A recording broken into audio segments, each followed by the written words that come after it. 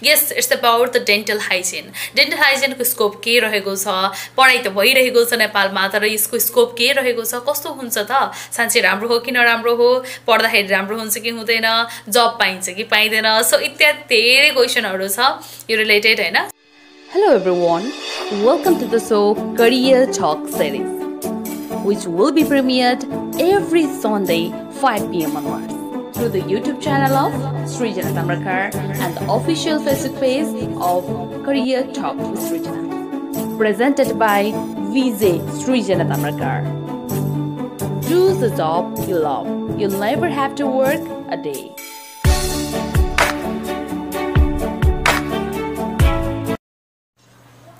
Hi and namaste everyone, welcome back to my channel. This is Srijana Tamrakar and you're watching Career Talk series. As a Career Talk series ma आज हामी एउटा यस्तो topic को बारेमा कुराकानी गर्दै छौं जुनको बारेमा हजुरहरुले धेरै कमेन्ट गर्नु भएको थियो. Yes, it's about the dental hygiene. Dental hygiene को स्कोप के रहेको छ, पढाइ त भइरहेको छ नेपालमा, तर यसको स्कोप के रहेको छ, कस्तो हुन्छ त, साँच्चै राम्रो हो कि नराम्रो हो, पढ्दाखेरि राम्रो हुन्छ कि हुँदैन, जब पाइन्छ कि पाइदैन, सो इत्यादि धेरै क्वेशनहरु छ यो रिलेटेड हैन. सो यो बारेमा चाहिँ आज इन्फर्मेसन सम्पूर्ण इन्फर्मेसन कलेक्सन गरेर मैले भिडियोजहरु बनाएको छु. So don't forget to watch it till the and र कुनै पनि भिडियोलाई चाहिँ स्किप नगरिकन चाहिँ फुल भिडियो हेर्नको लागि चाहिँ म अनुरोध गर्दछु to get the full knowledge, किनकि यहाँ बीचमा मैले कुनै पनि अरु कुराहरु बाहिरी कुराहरु ल्याएर कहिले पनि राखेको हुँदैन.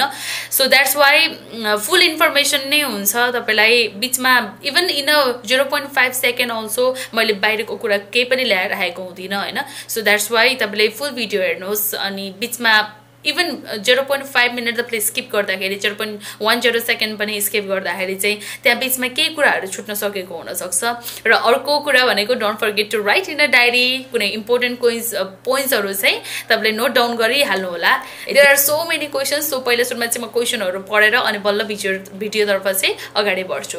So how can I become a dental hygiene dentist in Nepal and how can I become a dentist in Nepal? How much does it cost to study BDS in Nepal? Which is the best course after BDS? भनेर सोध्नु भएको छ. And how long is the dental course? त्यसैगरी total seat कति छ भनेर पनि सोध्नु भएको छ. Scholarship को लागि भनेर सोध्नु भएको छ.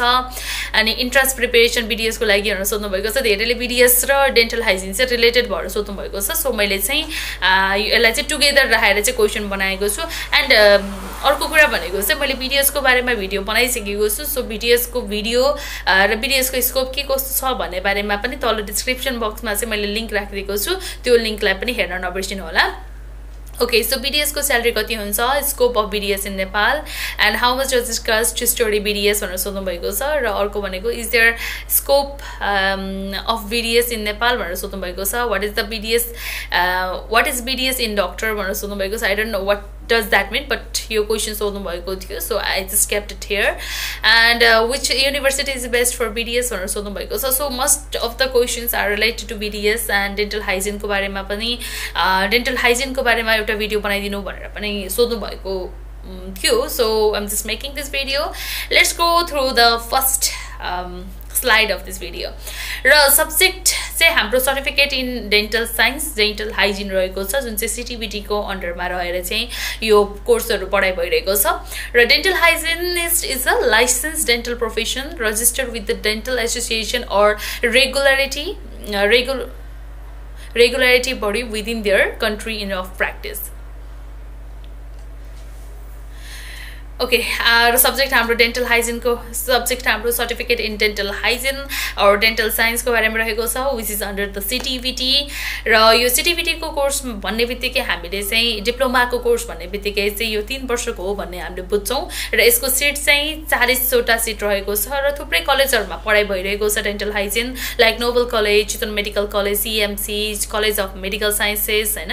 त्यस्तैगरी Kantipur dental college, Kantipur institute of health sciences, Kantipur School of Dentistry, Kathmandu Model Hospital School of Oral Health, MB Kedia dental college and teaching hospital so थुप्रै अरू कलेजहरू पनि रहेको छ मैले सबै राखिन यहाँ यु क्यान सर्च हैन आफ्नो नजिकैको लोकेलिटीमा कुन चाहिँ रहेछ भनेर चाहिँ सर्च गर्न पनि सक्नुहुन्छ ओके सो फीको बारेमा कुरा गर्नु पर्दाखेरि चाहिँ फीको बारेमा चाहिँ कतै पनि डिस्क्लोज गरिएको छैन I try to figure it out but most of the CTEVT को कोर्स भन्ने बित्तिकै यो चाहिँ अन्डर 5 लाख भित्रमा चाहिँ यो सम्पन्न हुन्छ है सो 3 to 5 लाख को बीचमा चाहिँ यो रेन्ज चाहिँ मैले राखेको छु किनकि धेरै जस्तो CTEVT को कोर्सहरू 5 लाख भित्रमा चाहिँ कम्प्लिट हुन्छ 3 वर्षको कोर्सहरू चाहिँ and duration as it is diploma भन्ने बित्तिकै 3 इयर्स को सो एडमिसन रिक्वायरमेन्ट अब तपाईले कसरी चाहिँ एलिजिबल हुनुहुन्छ तपाई यो पढ्नको लागि इमिडिएटली आफ्टर एसई चाहिँ तपाईले यदि तपाईको जीपीए चाहिँ 2.0 जीपीए चाहिँ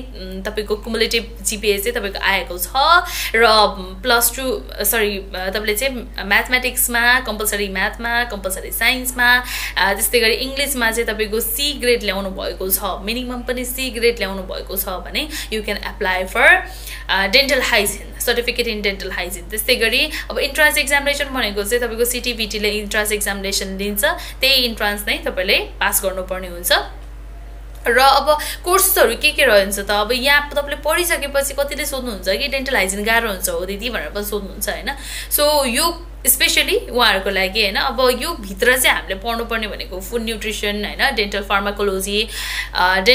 फार्माकोलोजी भन्नेपछि यो चाहिँ फार्मेसी तिर पनि जोडिन गयो है एन्ड हेल्थ म्यानेजमेन्टको बारेमा पढ्नु पर्यो dental radiology photography and basic पेरियोडोन्टोलोजी त्यस्तै गरी डेन्टल पब्लिक हेल्थ एन्ड जुरिस्प्रुडेन्स त्यस्तै गरी कम्प्रिहेन्सिभ प्रोफेसनल फिल्ड प्र्याक्टिस त्यस्तै गरी क्लिनिकल अनि कम्युनिटीको बारेमा पनि पढ्नुपर्ने हुन्छ तपाईले यो डेन्टल हाइजिनको कोर्समा एन्ड स्कोप र करियरको बारेमा कुराकानी गर्नु पर्दाखेरि तपाईलाई चाहिँ after the completion of the certificate in dental hygiene you will be awarded with the certificate है त्यसपछि चाहिँ तपाईले डेन्टल हाइजिनिस्ट भएर चाहिँ डिफरेन्ट हस्पिटल्सहरुमा चाहिँ तपाईले काम गर्न सक्नुहुन्छ क्लिनिक्सहरुमा काम गर्न पाउनुहुन्छ डेन्टल हाइजिनिस्ट एसिस्टेन्टको रूपमा पनि तपाईले काम गर्न पाउनुहुन्छ इभन अब डेन्टिस्ट को जुन डेन्टल सर्जनहरु हुनुहुन्छ हैन उहाँहरुको चाहिँ एसिस्टेन्टको रूपमा बसेर उहाँहरुको अन्डरमा बसेर पनि तपाईले काम गर्न पाउनुहुन्छ सो यो चाहिँ स्कोप रहेको छ so under the supervision of dental surgeon as I said dental surgeon को अन्डरमा रहेर तपाईले काम गर्न पाउनुहुन्छ थुप्रै हस्पिटलहरुमा चाहिँ डिमान्ड पनि रहेको छ डेन्टल हाइजिनिस्ट को र non graduated officer will be eligible for the position equivalent to non gazette first class अनि level 5 technical as prescribed by the Public Health Commission of Nepal and other related agencies so you can apply for the Lok Sewa also Public Service Commission मा पनि तपाईले apply गरेर चाहिँ जब पाउन सक्नुहुन्छ non gazetted 5 level 5 officer को रूपमा and the graduates will be eligible for registration in as a dental hygienist grade B in Health Professional Council of Nepal so Health Professional Council of Nepal मा चाहिँ तपाईले registration गरेर चाहिँ आफुलाई एउटा licence एउटा registered dental hygienist को रूपमा एस्टाब्लिश गर्न सक्नुहुन्छ so registered dental hygienist लाई चाहिँ RDH पनि भन्ने गरिन्छ registered dental hygienist so eligible for the bachelor level of education in the related field but अहिलेको कन्टेक्स्टमा चाहिँ BDS पढ्नको लागि चाहिँ +2 साइन्स नै हुनुपर्छ भनेर चाहिँ कम्पलसरी कुरा आएको छ सो सिरियस पढ्नु भएकोले पनि BDS मा चाहिँ अप्लाई गर्न पाउनु हुनेछ Another is the salary scale so more than 25,000 from the very beginning level more than 25,000 हुनेछ salary Okay, thank you so much everyone. This was for today and see you in the next video. Bye bye.